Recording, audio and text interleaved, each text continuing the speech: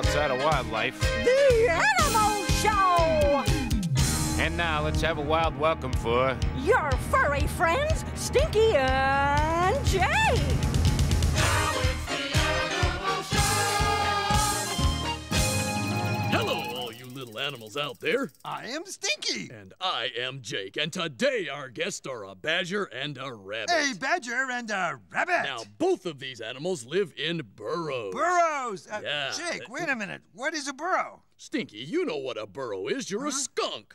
Oh, yeah, that's right. I grew up in a burrow, didn't Sure. I? It's a hole that animals dig in the ground and live in. That's right. Animals like badgers and rabbits and skunks live in burrows. Yeah, well, what kind of a burrow did you grow up in? Well, polar bears don't live in burrows. We seek shelter in the snow. The snow? The snow. Jake, that's terrible. Well, we gotta dig you a nice burrow. But I don't want to live in a hole in the ground. Of course you do. I better start digging right now. But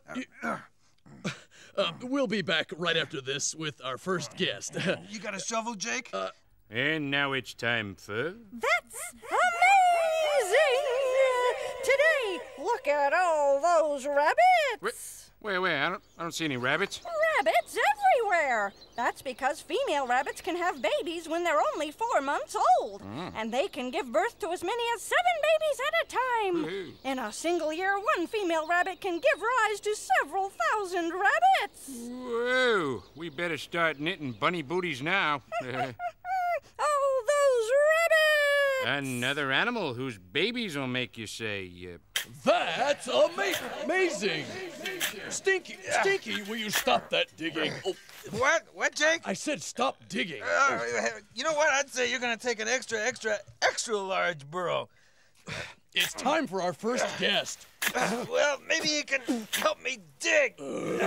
From Europe and around the world. World. Here is Humphrey, the badger. Where? Boy, of all the towns in all the world, I had to end up here. Well, here's looking at you, fellas. Oh, well, welcome, Humphrey. Yeah, hiya, Humphrey. Grab a shovel. We're digging a burrow for Jake. No, Stinky, we badgers don't use shovels. We have very strong arms. Yeah, that's all we need to dig a burrow. Tell us more, Humphrey. Oh, well, certainly, Jake. You see, despite our size, we badgers are very powerful animals. Yeah, I might not look it, but I'm a regular dynamo. Well, you badgers must have a great sense of balance to be able to walk across a log like that. Oh, yes, and we also have a strong set of clawed feet. Now, are badgers related to skunks? No. Even though we look kind of the same, the skunk and the badger aren't relatives. Oh, well, don't take it too hard, Humphrey. You can't have everything. Oh, but Stinky, we badgers have so much going for us. Just take a look at our beautiful homes. Yeah, those are our burrows. We badgers call those burrows a set. Well, what's that badger doing? Well, she's getting her set all set for sleeping. Yeah, that straw and hay is what we use as a bed. I understand badgers keep their burrows very neat. That's right, Jake. We bring our bedding outside so the fresh air will clean it up. And when it's time to sleep, we drag it back into the burrow. Now, how many badgers live in a burrow? Oh, there can be as many as 15 of us living together. Yeah, some of them are usually cubs who stay underground for about 8 weeks after they're born. Now is that the size of the whole burrow? Oh, my, no. A badger burrow usually has several rooms and tunnels that connect them. Our burrow can really be quite large. Do you have enough room for Jake? It's not that large. Humphrey, isn't it true that badgers are mostly nocturnal animals? Well, the answer to your question is yes. Badgers are nocturnal. Oh, I know what nocturnal means. Good, Stinky. But I forget. Well, nocturnal means that badgers mostly come out at night. Oh, yeah, that's right. Yeah, it sure is. We don't like to leave our burrows during the day. We curl up in there until it's evening and then head out into the dark looking for food. And we badgers are very set in our ways. We even travel the same paths every day. You see how that badger's worn down a trail through that hay and high grass? So you really like the life of a badger? Oh, yes. The life of a badger is a fine life. A pretty picture, isn't it? Yeah, we gather food at night and explore the land until morning, and then return to the comfort and safety of our burrows. Well, Humphrey, it was a pleasure to meet you. And it would be an even greater pleasure if you had helped me dig a burrow for Jake here. Whoa. Yeah, he looks like an extra large. Yeah, that's what I thought. But come on, let's get to work. All I'm right, starting over right here, over in this here. area? See this area Well, here? and now it's time to visit some other badgers in their burrow on Baby Talk. Let's see if we can get comfy. Okay, well, I'm very comfy here, Mom. I'm real comfy. How about you? No. Oh, well, let me see if I can help you, Mom. I'll push your face just a little like this, and I'll rearrange your fur. Yeah, how's that? And let me just shove this over there. Oh, and I know what I'll do. I'll curl up into a nice little ball. Here goes. Now watch this. Like this. There, how's that? Why don't you go outside? Hey, my mom said I could come out. Oh, mine too. Hey, so what do we do now, huh? I'm gonna go sniff this dirt over here. Well, I I'm think. going over here, yeah. Ooh, Oh, nice. no. I'm gonna come back. Yeah. Hey, let's go this way, okay? Oh, okay, right behind you. All right. Hey, there's my mom. Oh, wow. Hey, Mom, it's great out here. Yeah, do you think we can stay out all the way until it's light? Of course, but stay with me and don't follow Brian. Bye-bye. Oh, take a break. What are you doing, Jake? Oh, just cleaning up a little. Where's Humphrey? Oh, he's digging another set of tunnels under your feet. Oh, isn't it dark in those tunnels? Well, sure, Jake, but good things happen in the dark. Huh? Watch.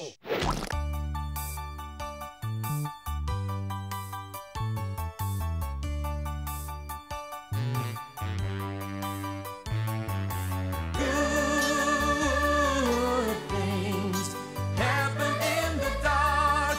Good things happen in the dark. When you notice the daylight start to fade, there's no reason to ever be afraid. Take my advice. Nighttime can be oh so nice when good things happen in the dark. Sing a song of fireflies and thank the stars above. 'Cause darkness brings so many things to love. Good things happen in the dark. Good things happen in the dark. Stinky, take a break from digging the burrow. It's time for Tizzy's quiz. Oh, and today we're gonna get the answer. Or at least remember the question. Yeah. It's Tizzy's quiz. Are you ready? Yes, ma'am. Here it is.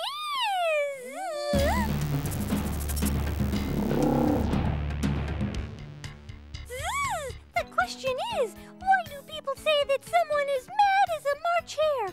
What does a hare do in March that's mad? Give it a think. Back in a buzz. Oh.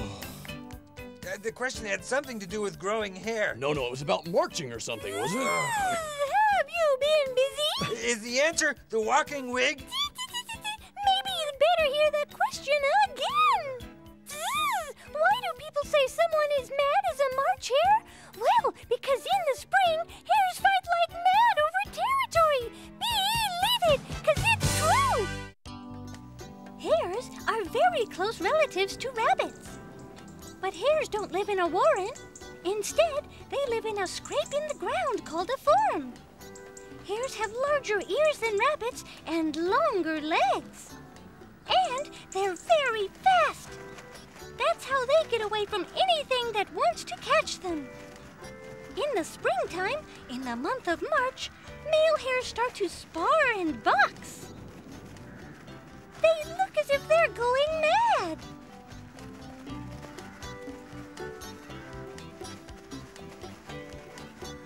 But they're not going mad. They're just fighting over territory and over the females. Some fur will fly, but the hares almost never hurt each other, especially when one of them runs away. Believe it! What did you say the answer to that quiz was? The walking wig? Oh, yeah. Well, hey, it was close. Sort of. And speaking of close, sort of, right over there is our good friend Yves and Roach.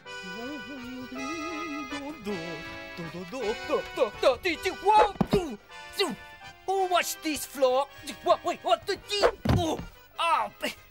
do not wash the floor again. Bonjour, bonjour. Today, I, Yves Roach, will show you animals how to do something only rabbits and a few other creatures can do. Eat on the hop. But first, I will need the pogo stick. Voila! And now we hop. And then we must go to the delicious chocolate cake laced with fresh cream and fresh cherries. There we go. Now the first thing to do is hop again. And now I will eat the cake. Oh no, that did not work. Let me try it again. No. This is not working. You know, the only thing that you can guarantee to do when you want to eat this beautiful cake is this. Oh, yummy. Well, bon appetit. And remember, you can hop until you drop, but when you eat, don't fall on your seat. Well, now it's time to meet our second guest, another animal that lives in a burrow. Oh, good, we can use all the help we can get digging. Stinky, I don't want a burrow. Oh, you're gonna love it. We'll talk. But first, here he is, all the way from the heaths and grasslands of the world. Sean the Rabbit. Well, now, if it isn't myself. So, what have we here? Oh. It looks like somebody's been digging a wee bit of a sod to make a new burrow. Welcome, Sean. Hey, Sean, you want to help me dig a burrow for Jake? For the big lad now, is it? Well, you're going to be needing a powerful bit of digging to make a home for that one. But I don't want to live in a burrow. Oh, you love it. We rabbits wouldn't live anywhere else. Watch this. Oh. Now there's my own dear home on the open range. You live in that field? Well, actually, I live under that field in what we call a warren. Now, do a lot of rabbits live in your warren? Oh, there can be over 100 rabbits in a single warren. Shit, it must get pretty crowded. Does Warren mind? No, because you see, we divide our area up into territories. The bigger, stronger rabbits have their own territories, and they mark their territory by spreading their scent. You mean their smell, right? Oh, you know about smells. That's my specialty. Oh, well, that lets the other rabbits know to stay away. You see, some rabbits can get mighty angry when they think someone else is crossing into their territory, and that leads to lots of chasing and fighting. Well, what else can you tell us about living underground? He can't wait to try it himself. Oh, let me show you what it's like underground. Now there's my good friend Ryan. Let's follow him down that hole. Well, how can a rabbit like Ryan find his way down there? Well, it's tough to see in the dark, but rabbits have a very good nose. We can smell our way around. Now do your ears help down there, too? Well, you must keep hitting them on the top of the tunnel. Oh, no, we can fold our ears down. They're great for hearing when somebody is coming our way. I personally recommend big ears. What about rabbit babies? Oh, I recommend rabbit babies, too. No. I was just wondering if your babies live underground, too. Oh, yes. We fix them with soft nests of moss and fur. Just as comfy as can be. See, the babies stay down there for about 3 weeks before they move above ground for the first time. You see, Jake, burrows are perfect for families. Now, when we finish with your burrow down there, you'll be able to raise a whole family of little polar bears right under our feet. I'd pay good money to see that. Yeah, well, first, could we just learn a little more about your burrow? He's a curious one now, isn't he? Well, I was just wondering, do you have more than one way in and out of your burrow? Oh, yes, there are dozens of rabbit holes all over the field. It's a great way to escape when you're being chased by another animal. Is there a bad side to burrows? A bad side? Don't be silly. Well, now you mention it, sometimes we go a little overboard with the digging. How do you mean? Well, sometimes we dig so many tunnels crisscrossing this way and that through the field that it will collapse. Collapse? Yes, sometimes the ground just gives way. You've got to be careful when you're digging burrows. Oh, you mean like this burrow here? Oh, yes. I'd walk carefully around here if I were you. Yeah, well, thanks for the warning, Sean, and thanks for coming. Yeah, thank you, Sean. No, my pleasure. Now, don't get me wrong. I love my burrow. In fact... You've got a song about it? How did I know that? Oh, that's Jake for you. And now here's Sean the Rabbit singing... The Rabbit Song. rabbits have a habit of spreading out. First there were 2, but now there's about 2,000 trillion.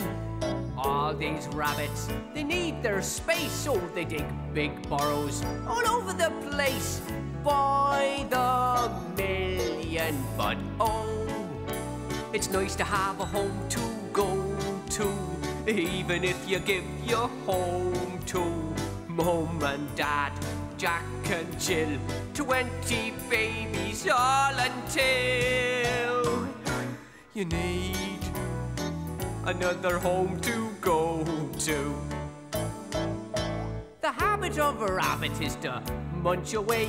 You'll see them eating at the break of day by the million. Some days they just won't be found, but you can bet they're underground by the trillion. But oh, it's nice to have a home to go to, even if you give your home to Mom and Dad, Jack and Jill, 20 babies all until you need another home to go to. Great song, Sean. Yeah, I really dug it. Thanks. Oh, and be careful the ground doesn't collapse. Don't you worry, Jake. With me on the job, what could possibly go wrong? I'd rather not think about it. No, I'd rather think about today's Animal Awards. And now it's time for The Animal Awards. Today, which animal has the most babies? Oh, do tell. Is it The giant toad? the ostrich? Or the tenrec? Yeah. Well, they're all winners in their own category. The amphibian winner is the giant toad. The bird winner is the ostrich. And the tenrec win in the mammal category with 32 babies. Congratulations to today's winners. Stinky, please stop digging. It's time for a story. I'm sorry, Jake, but digging you a burrow is even more important than hearing a story. It's a story about digging. Oh, why didn't you say so? There once was a mole who lived in a hole. Her fur was soft and black as coal. Her ears were sharp, but her eyes were poor. But who needs good eyes when a nose does much more? It was dark down there, but one thing she knew, she was getting hungry. But what could she do? There must be some food, but how could she tell? But then she smelled a wonderful smell. She'd smelled it before, and she knew what it meant. Hey, that's my dinner. I'll follow that scent. She found a delicious caterpillar. She gobbled it up, but it still didn't fill her. So, flapping her fingers and flailing her feet, the mole in the hole looked for more she could eat. This digging is tough, and you know what I think? It's making me thirsty. I could do with a drink. So, twitching her whiskers and wrinkling her nose, she sniffed out some drips from an old leaky hose. She pushed through the dirt and burrowed right through it, and there was the sun, but she never knew it. The end. Why didn't I think of that? What? Well, we get a mole in here to help, and we'll finish your burrow just like that. Hey, any moles out there? Come on in here. Help me dig. Thanks. Come here. I want to tell you something. All right, listen. When Ollie comes in here yelling, "It's habitat time," pretend you don't hear her. All right? If you're a here fish, she comes. you live in the sea. That's your habitat. That's your habitat. It's habitat time. It's habitat time. Armstrong, I know you can hear me. Look at that lady chicken hawk over there. What chicken hawk? Oh. Armstrong, you silly bird. Yeah. Now, today we are going to... Don't tell me. a meadow. Ooh, meadows are filled with beautiful flowers. Those red ones are poppies. Meadows and grasslands are a good habitat for small mammals. Like that mouse. Right. Now that is a harvest mouse. Look at her climb. Wow. Oh, nice tail. Oh, and there's a bird. Hey, good looking. That's a skylark. Skylarks hide their chicks away in a nest on the ground and feed them on small insects. Huh, how about that? And voles live in meadows, too, and eat nuts and seeds. And shrews hunt for worms and insects with their long snouts. Oh, yeah, look at that snout. Huh. Whoa, that fox looks kind of jumpy there. That's how foxes hunt for small rodents. Really? Now watch this, You see, they leap up and pounce, hoping to flush out a little vole or a little mouse out from the undergrowth. You mean when he jumps? Whoa, like he jumps up like that? Just Holy like mackerel. that. Yeah, well, you know, it doesn't look like it's working too well, does it? Just give him time. Well, whoa! Seems like a lot of work to catch a little mouse. Or not. See, Armstrong? He got it. Yeah, life is rough out here in the meadow, I'll tell you. And there's a cuckoo looking for another bird's nest where she can lay her eggs. Oh, cuckoo! Cuckoo! Cuckoo! You can't hear me? Cuckoo! What is that? The thing? No, that's a glowworm, Armstrong. Glowworms aren't really worms, but a type of beetle, and it's the female which lights up at night. And that's how she tells any passing male glowworms where she is. Oh, well, in case any passing female chicken hawks want to know where I am, can we go home now? Oh, okay, Armstrong. For habitat time, this is Ollie the Tapir. And Armstrong the chicken hawk. Just back from a meadow. And sending out a signal to all you lady chicken hawks. Time for another quiz. Hi, Jake. Where's Stinky? Stinky! Stinky! It's time for Tizzy's quiz. Oh, well, I'm all done. Your burrow is finished. Thank you, moles. What's the quiz, Tizzy? Yeah. Here it is.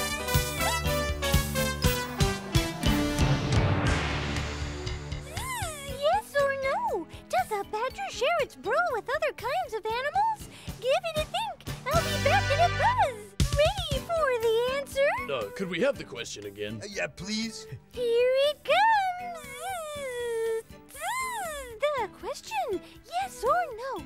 Does a badger share its burrow with other kinds of animals? And the answer is yes. A badger will share its burrow with foxes, rabbits, and other animals. Believe it! Thank you, Tizzy, for another quiz. And thank you, Ollie and Armstrong. And merci to you, Yves. Au revoir. And a special thanks to our guests, Humphrey the Badger and Sean the Rabbit. Hey, enjoy your burrow, Jake. To all you animals out there, until next time, keep on flapping, swimming, hopping. And living in burrows. Jake, are you ready to try your burrow? Well, yes, Hey, do you feel something? Well, you mean like the ground is about to collapse?